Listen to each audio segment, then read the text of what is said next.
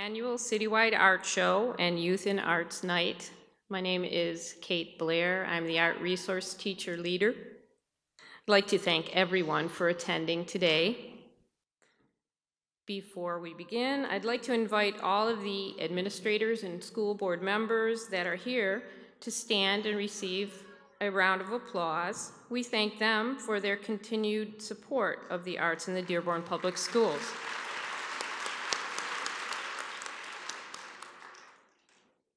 I'd also like to thank our superintendent, Dr. Glenn Maleko, for his support. He is continuing the tradition started by Brian Whiston of selecting one work from the show to be framed and displayed in his office for the next year as the Superintendent Award. Is Dr. Maleko here? Give him a round of applause anyway. Thank you. Next, I'd like to ask all of the art teachers to stand and be recognized for their tireless dedication to the students and enthusiasm in working to foster their creativity. I'd like to thank them personally.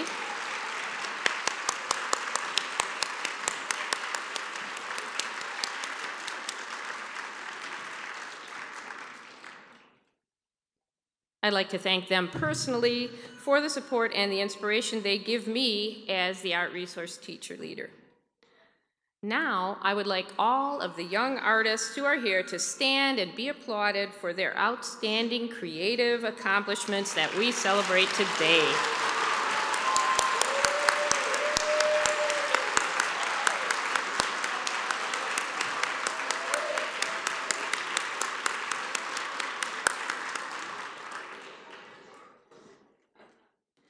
We also wish to express our gratitude to our supportive parents for volunteering at school, being field trip chaperones, donating all the beautiful stuff that is used to create art objects, and bringing their students here to our art show opening.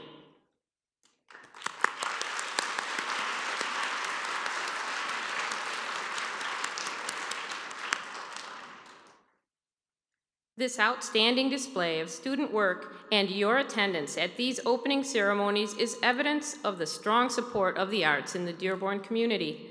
We must express our gratitude to Emma Jean Woodyard and the Dearborn Community Fund, Ralph Valdez and the Dearborn Community Arts Council, the Dearborn Education Foundation, and the Dearborn Parks, Department of Parks and Recreation.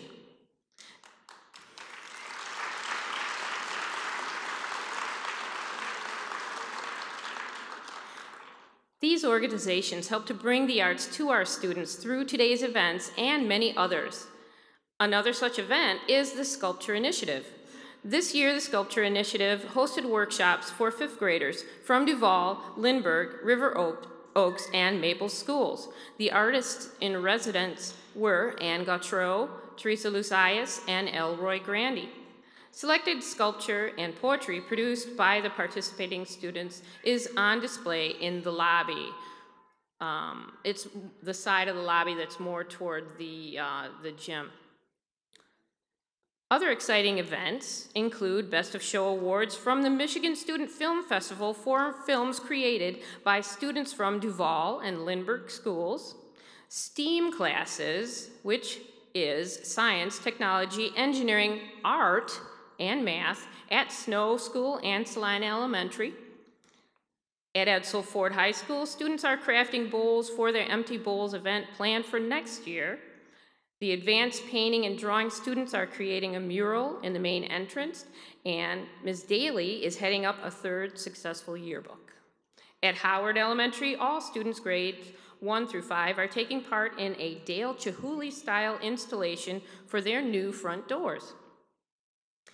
Each year, art teachers have the daunting task of choosing between 10 and 20 student creations for this show, depending on the size of the school. This exhibit is not a contest. It is a representation of the tremendous talent here in Dearborn. Each student who has work here today will receive a certificate and a ribbon, which will be given to him by his or her art teacher.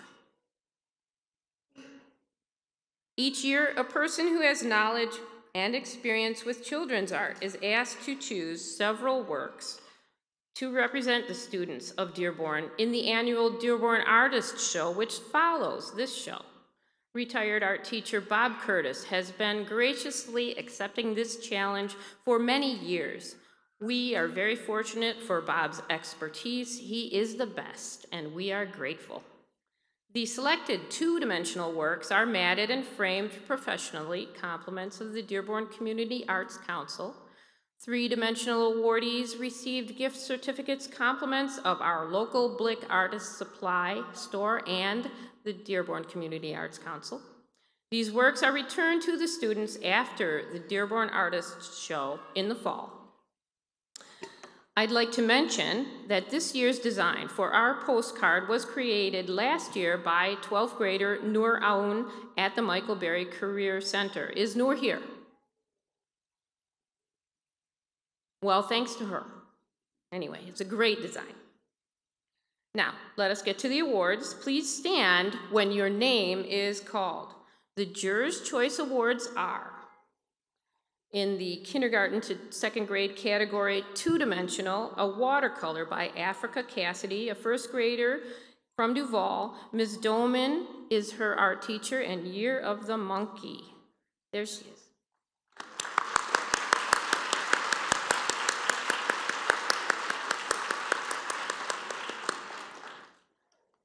In the three-dimensional category, in this age group, is a mixed media clay piece by Hashem Dakrub, a first grader from Howard. Ms. Thomas is his art teacher. The title is My Bird. Hashem, right.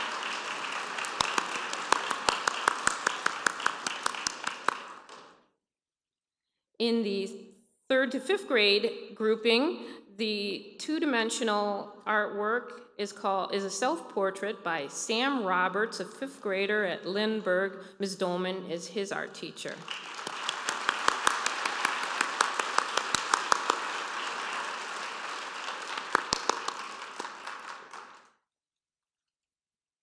The three-dimensional artwork in that grouping is by Marim El-Sagir, a third grader at Becker. Ms. Stasinski is her art teacher. It's a ceramic piece by the name of Taco Fish.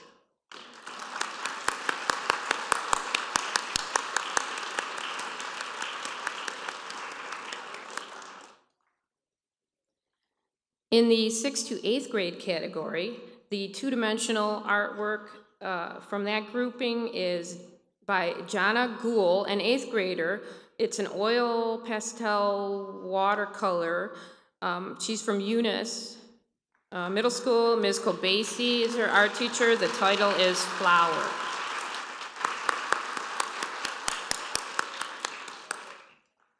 The three-dimensional artwork from that group is by Matilda Wojtowicz, a 7th grader from Bryant.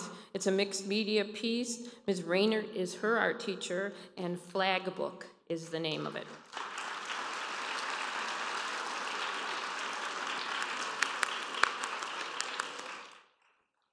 In the 9th and 10th grades, the two-dimensional artwork is by Zahra Shiraza, a 9th grader. It is untitled, a beautiful charcoal work. Dearborn High School is her school, and Ms. Cassidy is her art teacher.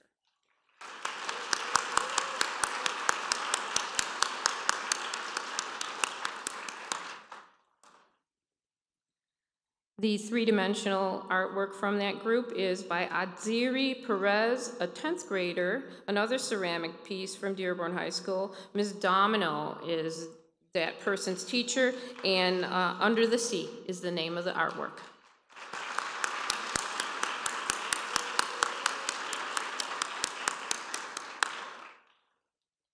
In the 11th and 12th grade, the two-dimensional artwork is by Aya El Mokadam, a 12th grader at Michael Berry Center.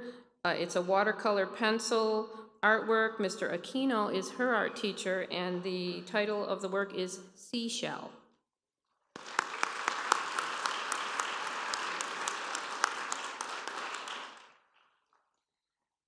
The three-dimensional piece from that grouping is a jewelry piece by Sarah Almarezi, a 12th grader from Fortson. Ms. Patrick is her art teacher.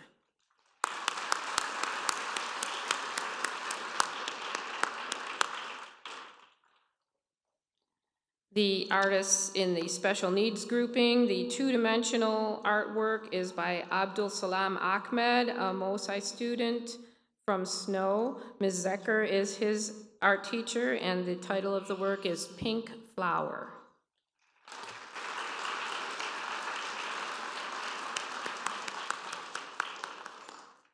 And the 3D artwork is by Robbie Almadine, a MOSI student from Howe. I am his art teacher. It is an untitled relief sculpture.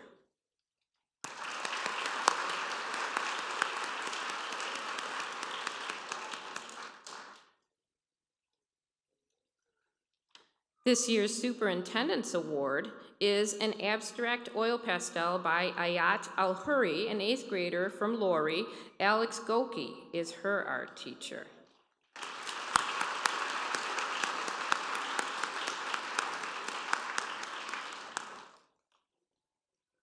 Inside the Pajewski Gallery, there are displays areas dedicated to our senior artists, one each from Dearborn, Edsel Ford, and Fordson High Schools, and the Michael Berry Center. These seniors are chosen by their art teachers for their outstanding work and growth accomplished during their 4 years in high school art program. Today, we recognize from Dearborn High, Nadia Abu Murad. Nadia.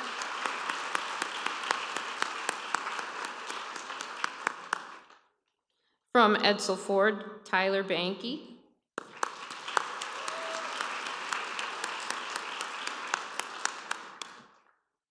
From Fordson, Juliana San Roman.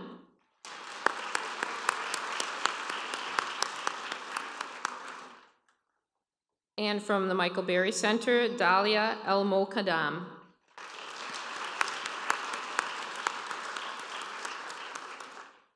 These senior artists will each speak about their artistic vision today at 5:30 inside the gallery. Stanford professor Elliot Eisner argued that a curriculum including the arts is essential to development of critical thinking skills in our children. In his 10 lessons the arts teach, he details fundamental differences between the arts and much of the rest of the curriculum.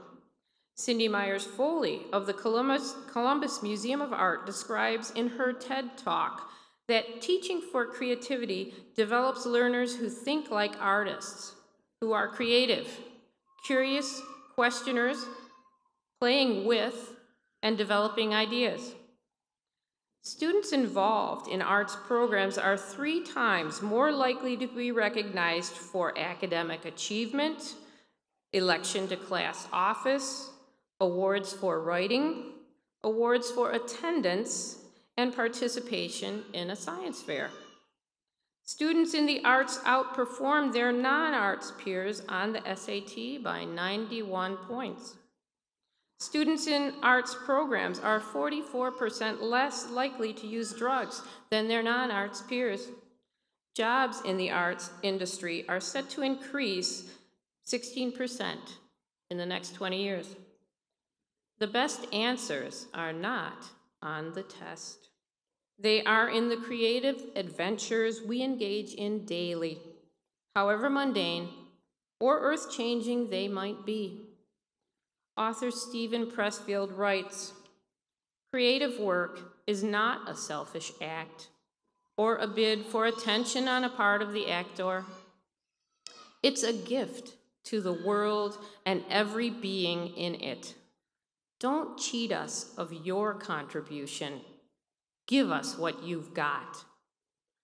Once again, congratulations to all the young artists and the art teachers for another successful citywide art show. May I please have only the students whose names I just called come up on stage for a photo opportunity. Thanks to everyone for participating. Enjoy the show.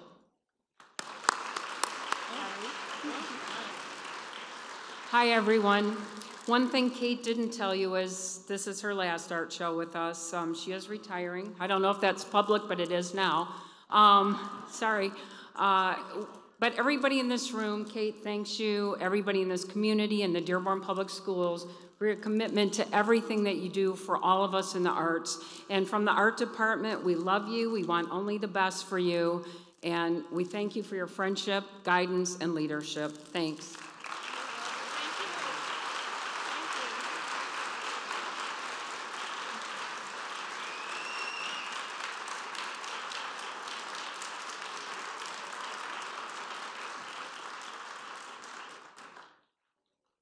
Please go out.